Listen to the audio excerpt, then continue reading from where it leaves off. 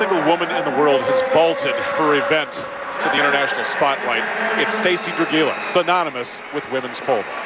I think this is a great opportunity for me and women's pole vault. It's the first time we're a part of the Grand Prix circuit, and I think, you know, it's been a long time coming. The girls that have been a part of the pole vault for the last 6 years, only wishing and hoping that we would become, you know, a part of this awesome stage. And so now that we're part of it, it's very important to me to come out here and compete well.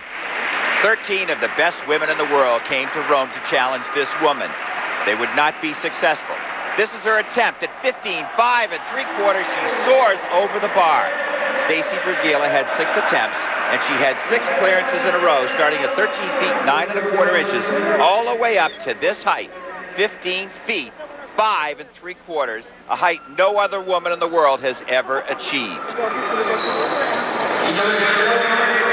This young lady, who started out as a gymnast as a child, competed in rodeo in high school in goat roping, no less, and then went on to be a heptathlete at Idaho State College, has brought this event and the talents necessary to new heights.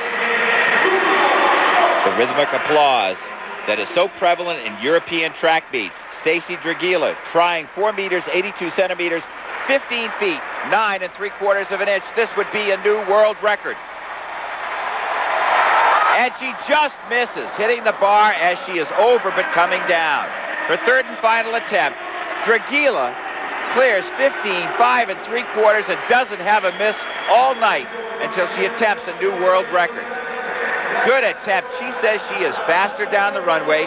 She and her coach Dave Nielsen have worked on her speed this year, a major component of fine pole vaulting. There you see the results. Kellie Suttle tied for second at 14 feet 6 inches.